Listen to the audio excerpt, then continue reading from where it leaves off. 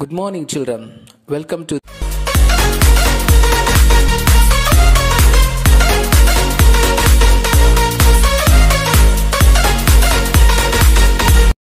today's topic: snakes in India.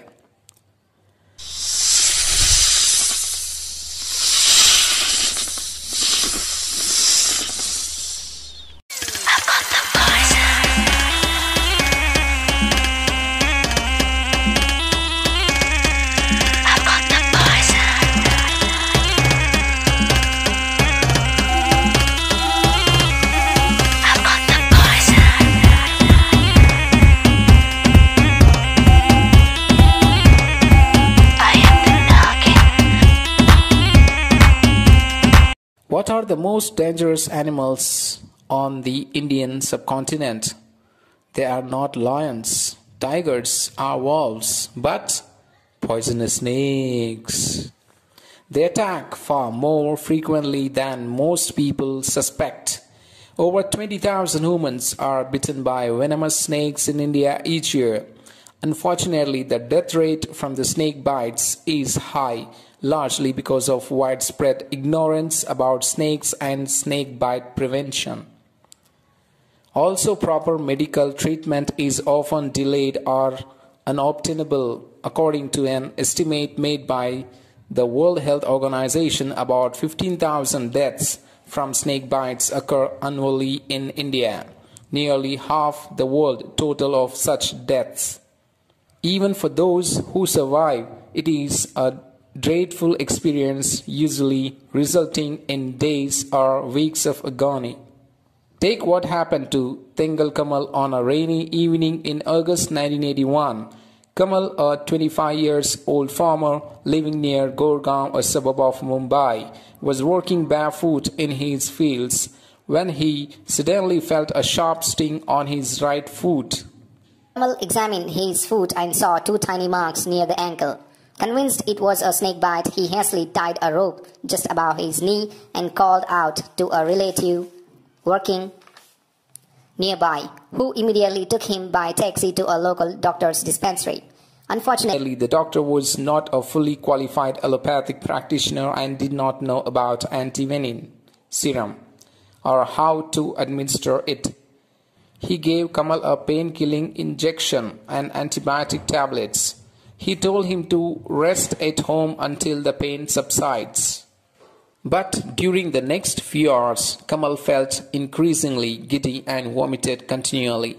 His right foot and lower leg swelled alarmingly, and the pain was unbearable. Kamal's relatives rushed him to a large public hospital in central Mumbai. By then it was more than 5 hours since Kamal had been bitten, and blood had begun to ooze from the snake bite marks. His gums were also bleeding, and a soft thin tube put through Kamal's nose into his stomach revealed a large amount of blood. Fearing that it might already be too late, the doctor gave Kamal an injection of antivenin and began an emergency blood transfusion. Over the next 3 days, Kamal was given 15 such transfusions as well as a repeat shot of antivenin. It was only after the 5th day that he was declared out of danger. After about a fortnight, he was finally discharged from hospital. Only about 50 of the more than 200 species of snakes in India are venomous.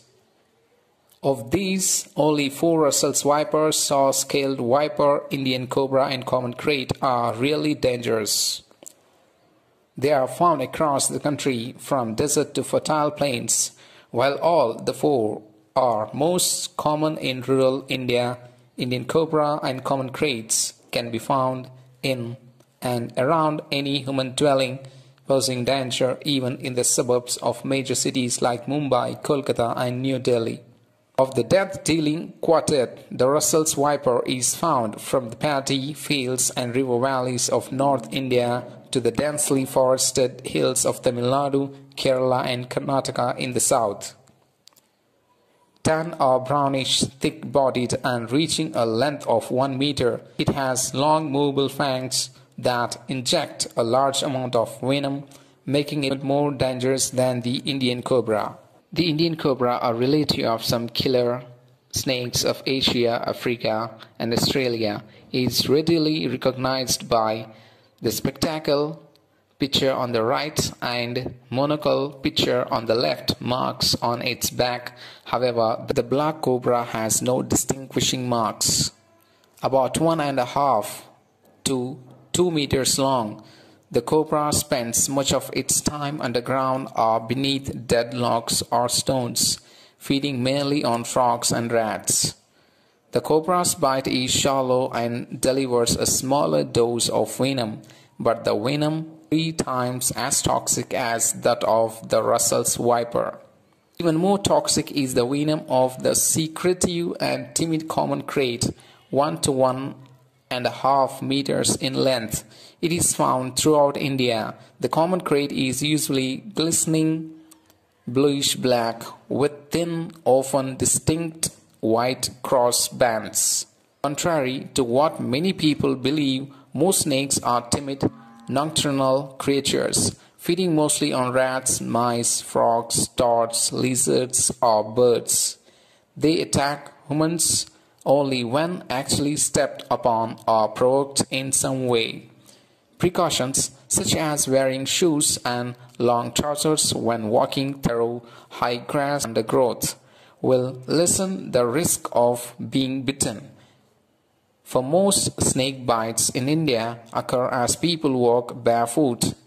Carry a lantern or a torch when you venture out at night.